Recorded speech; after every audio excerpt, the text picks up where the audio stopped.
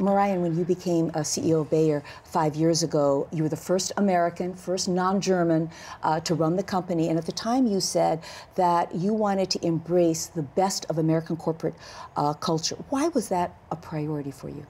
Well, I saw tremendous opportunities at Bayer to combine the very strong Bayer culture of being very good at R&D, very good at planning, very thorough, sticking with your strategy, with a sense of entrepreneurialism and go-to-market intensity that you see in the US. And I think I've been able to do that, bring in that entrepreneurialism into Bayer without undoing the very strong strength that were already there.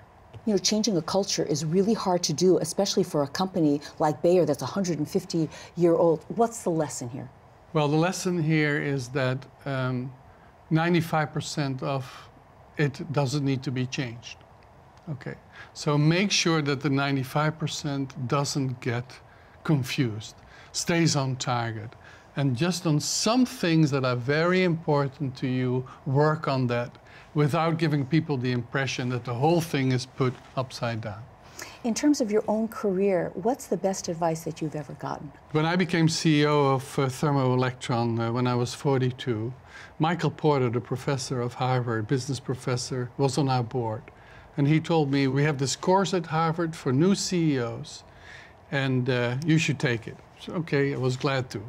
The first assignment we had was for dinner, is that we had to give our going away speech. And that was for me the best lesson ever, because it forced me as a new CEO to prepare my going away speech at the beginning of my tenure and not the end. And that notion that I was now, you know, having clarity about what I wanted to say when I leave was a tremendous guide for, you know, the 10 years that I was there.